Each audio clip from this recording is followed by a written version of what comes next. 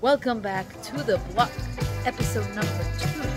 What we got this week is a celebration of Hanukkah, where we celebrate life, we celebrate miracles. Every single one of us has a miracle happening every single day.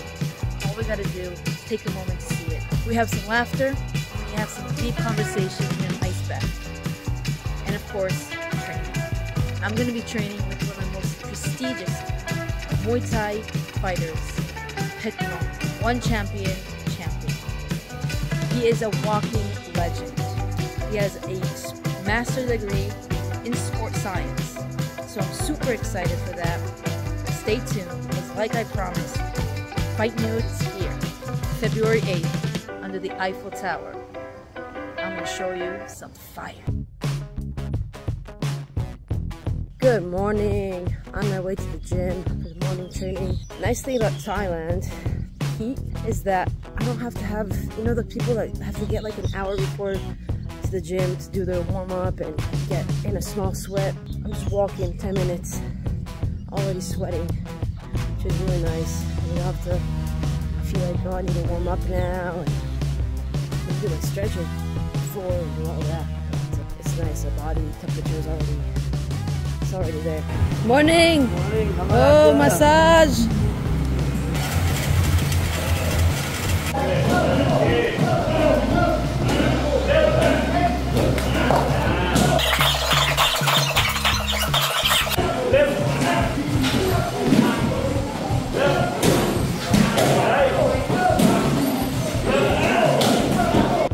That's an amazing drill for your focus, for your precision, for accuracy, and for timing, and for movement. Amazing!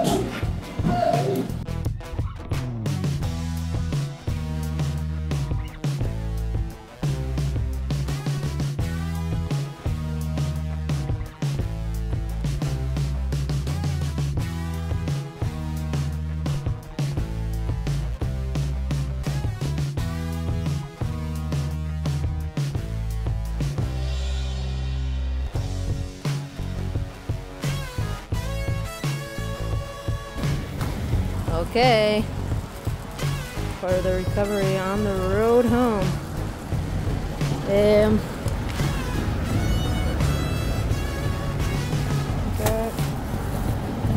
Thank you.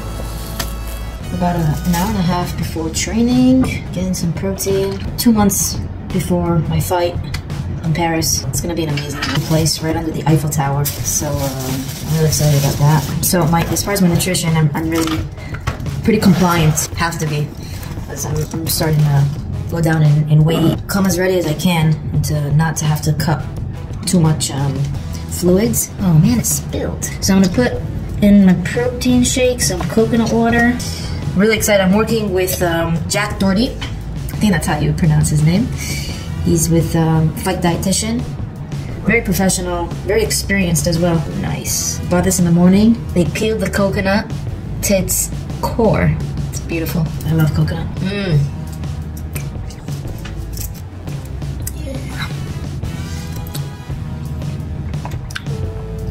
So many benefits to coconut water. Carbohydrates, magnesium, electrolytes, the minerals. I mix it in with salt and lime and water and ice. During training, oof. Or post, amazing. So refreshing. Yes. My protein. And some more fruit. Pineapple.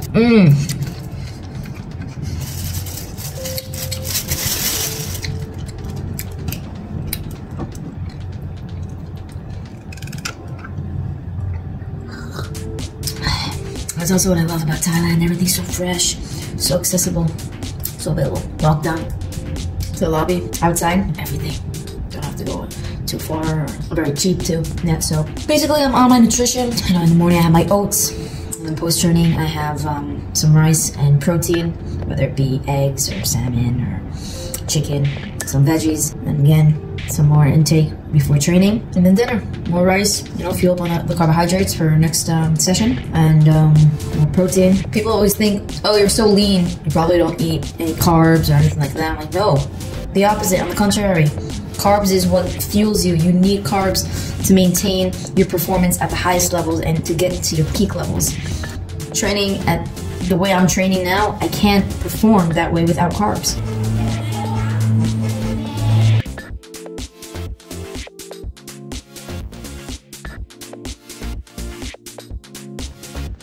So what we're gonna do is we're gonna do jab cross right to the chin without closing our eyes for precision, and also to help our partner be accepting of the punches and to know our distance.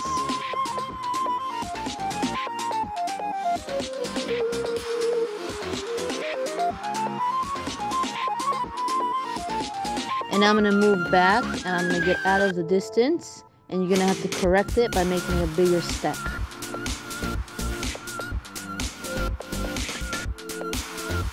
So now we're gonna also add a low kick. So we're gonna go jab cross, low kick, and everything is in no power. It's only to control the distance and to know where we are inside the ring and from one another.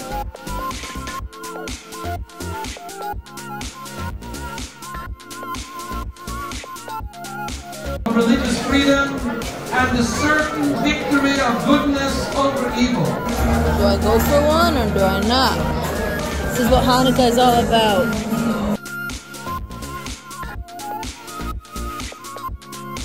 Happy Hanukkah!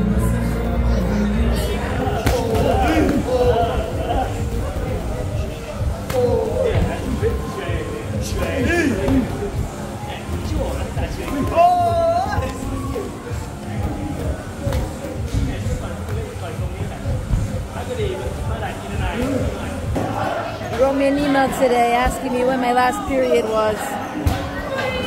About an hour ago, an hour later, I start feeling cramps. Hit me in training. We'll survive.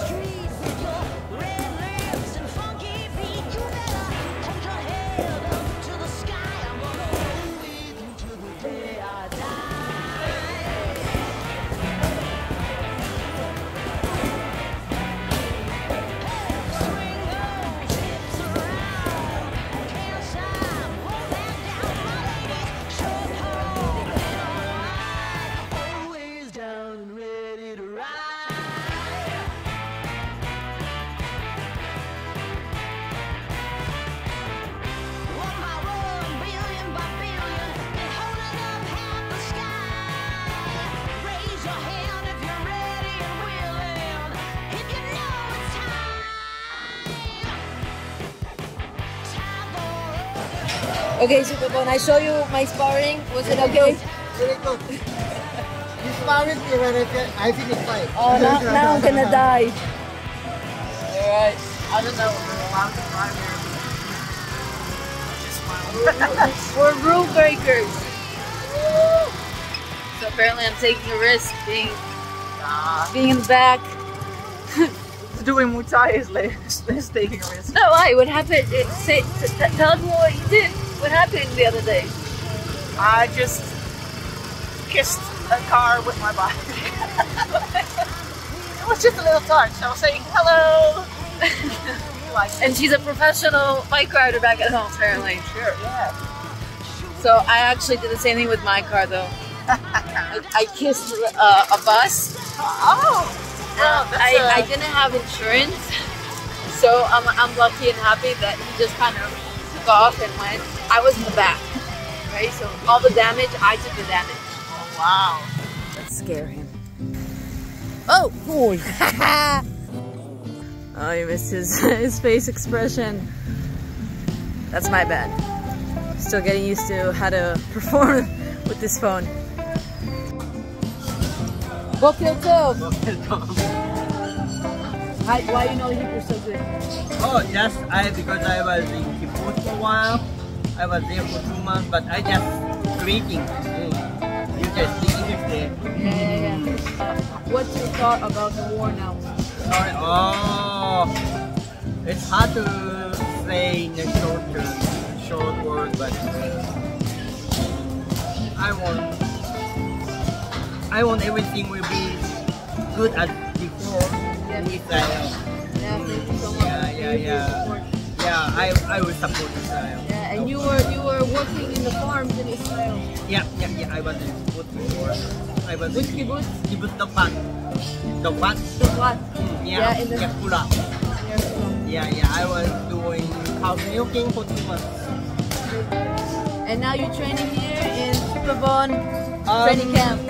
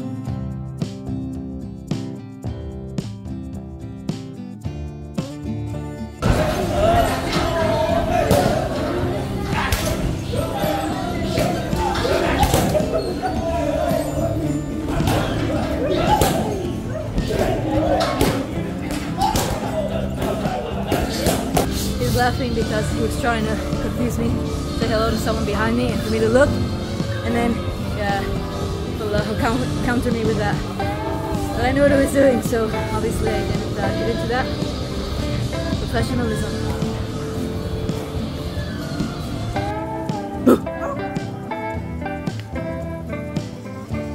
This morning I'm doing my strength and conditioning session, run by and controlled by Amit Levy, Physio Pro, Veltex, and I'm very pleased and grateful to having him and putting together my program, because being here in Thailand it can be challenging sometimes to implement strength and conditioning.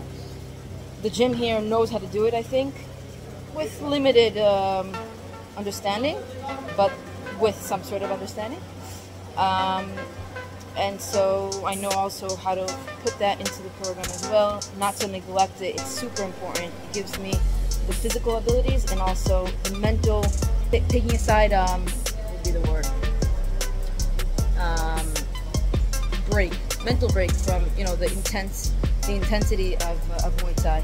So that was my minute break off to my session, middle. He wanted 32 kgs. There wasn't a kettlebell, so I had to connect it to a rubber band.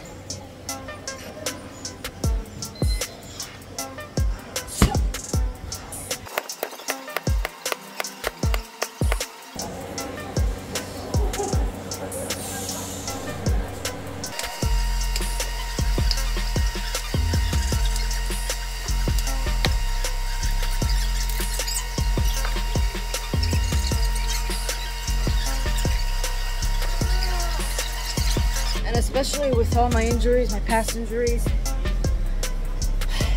being 18 years in the sport, I've gained a lot of experience, but I can't continue old school. It has to be very controlled and taking into consideration all my injuries, controlling that factor, because if I continue the way the Thais go at it, with their 15-year-olds, I won't survive.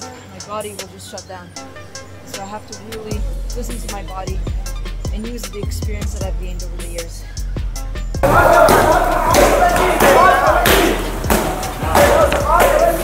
Guys, I want to share with you something. About a year ago, due to an injury, I was really working on my flexibility, and so I want to also thank my amazing teacher slash athlete, amazing pole dancer as well, a mover, Yona Shabrin. So I would say pretty easily after training.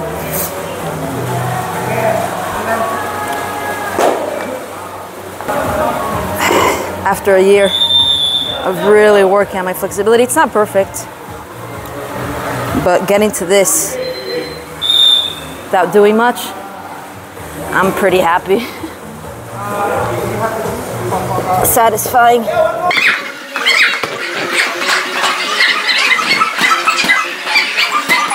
Boom.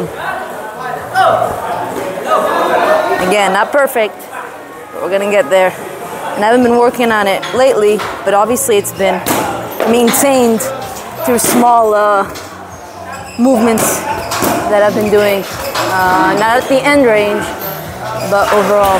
So I'm very happy. Thank you. Try to win me. Everything I have to fix everything. Like get score, count all the time.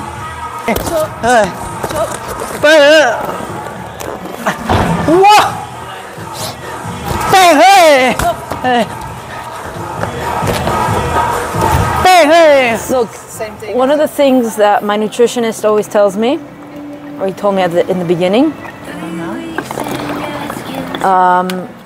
is that not all athletes, when they're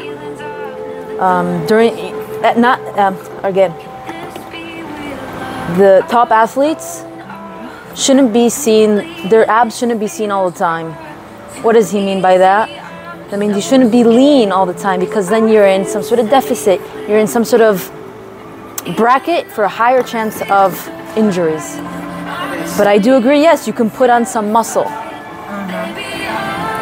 Breathe and nice. And relax the body and the mind. And I think it's also different for women. It's not a good thing to always be very low on your fat. No, I told you also before, like I was, in the past, you would see my pictures, first of all, as far as muscle, I was a bit less. And my abs were always absent. Were always vividly there. But I know I was in a deficit. I was in some sort of lack of nutrition. So it's what I've been in like a deficit for a long time. Just to, first it was for like the fighting and to get in some certain kind of weight, and I had to lose weight, so it was not unnecessary. But now it's like so much controlling your thoughts on like, oh, did I overeat, or did I, you know, yesterday I ate too much, I was in a surplus, today I need to eat less. It's like, what did you feel like you ate that you ate too much? I think it was for me, like in first it was, I had to control my eating, like in general. I had like this kind of not binge eating, because I was not like throwing up or like that kind of stuff, but just like I had sometimes no control over the quantity I was eating. So, and I was like figuring out why do I feel like I need to eat that much, or why can I not stop eating? I think I found out like, and that it's okay to. Can I ask you what the reason was? I think I was like too hard, and then when I would allow myself, I would like... You kind of went from one extreme to the next. Yeah, so I'm trying to give myself like every day maybe a little bit of something that you enjoy. And it doesn't even have to be like unhealthy. There's a lot of healthy stuff I enjoy so much more than... I totally relate to what you're saying, because I was completely there, you know, like went from one extreme to the next. And younger, you know, eating everything, and from like junk food and everything to like, okay, wait a minute, I want to be an athlete, right? I want to be professional. Yeah. So this is how do the professionals eat? And so I changed my diet completely, and I went from one extreme to the next, not touching anything with sugar, not anything that I didn't prepare, anything that was fried, you know, like that was for good years, and it was in an obsession. And I think that's also what helped me succeed, honestly. But I was able to find within time my balance. And like, again, one of the things the nutritionist said, you can have that piece of cake and you can enjoy something that you don't have on a daily basis, but be aware of it and be aware that yes, it's sugar now, it's okay. And there are times, and so it's a phase I'm in now. Like I'm like figuring out what. Yeah, I know how to lose weight. It's actually it's very easy. It's very easy. plus and minus. And if you want to lose weight, then you gotta be in the minus. If you want to have a happy and healthy life, then you have to be somewhere in between. Sugars are neither bad or good on its own. It's what you do with it. I mean, tomorrow I could be dead, so like I want to be healthy. I think that's the most the biggest. In mind and body, yeah. Yeah. I mean, like I do not mind saying no to cake or something at work because I know it will be the next day and the next day after. And there's plenty of occasions there will be like sweets and stuff, but I try to now to plan it and see it as a treat and do not count calories. Just leave it there that day. It will only make me unhappy. So. Right. You asked me the other day. Whoa. Oh, Nili the icebreaker. That's a good name. The icebreaker. You asked me how do I see my performance, right, during training, and how do I evaluate my performance. So today, for instance, I came into like the sparring knowing in my head there are two things that I wanted to perform at. One was, you know, keeping my chin in because I have a tendency to like have my chin out. So keeping it in, and when it's out, I know it's there, and it's like more of a feint, kind of like, right? And then there was some sort of like combination, you know, we were doing boxing today, so it was a combination that I was looking for. Was I able to get that combination out and, you know, do what I wanted to do?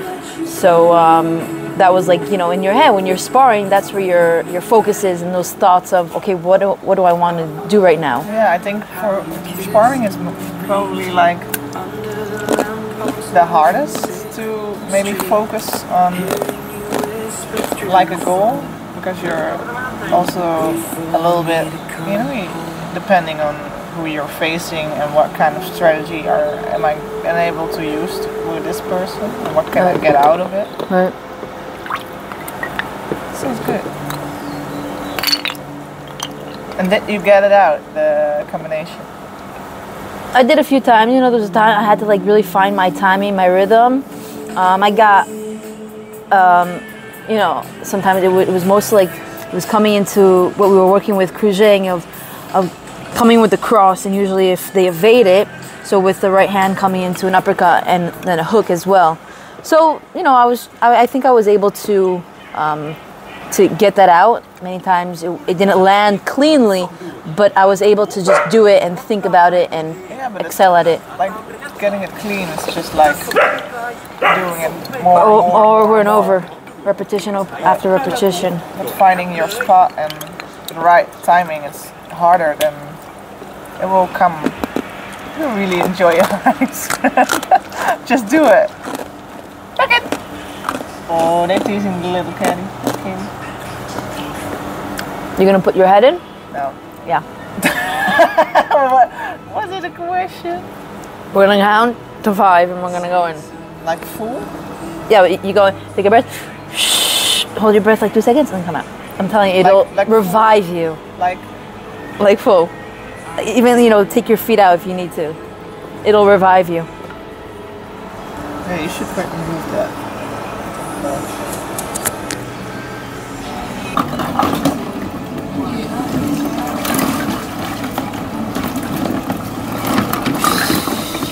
Oh man!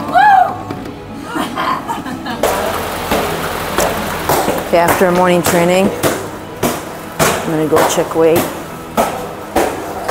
A little under 2 months for the fight, where I need to be 62.5, but hopefully I'll be fighting in RWS. Vaughn will let me know.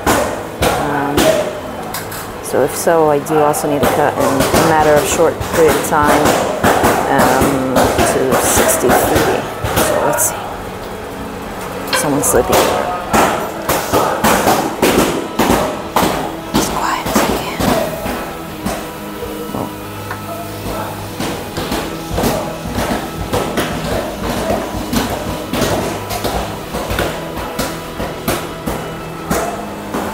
So that's with the camera in my hand and with wet clothes. When I checked without the camera in my hand, it was 66.9. So those are clothes. We're talking about 66.5 after training. Not bad. Morning.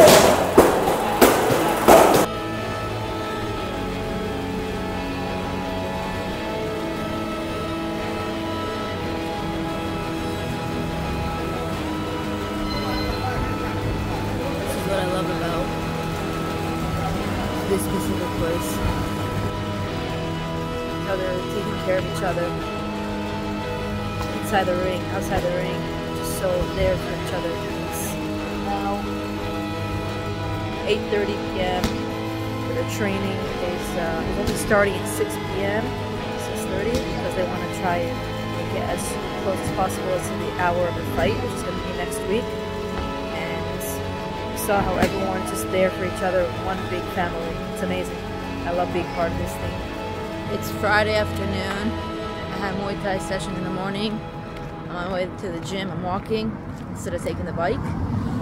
And I'm gonna head to synagogue, to Beit Chabad for the Sabbath, Chabad Shabbat.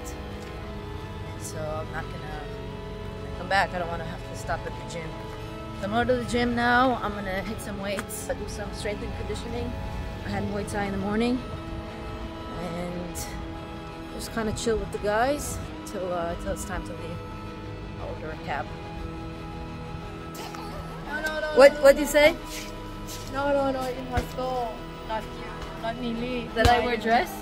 Yeah, you dress now. Not you. It's I go for holiday like same Buddha. I go for Shabbat. Impossible. But beautiful. Beautiful. Nice Shabbat Shalom. I missed it. Nili Block. Shabbat Shalom. Shabbat Shalom.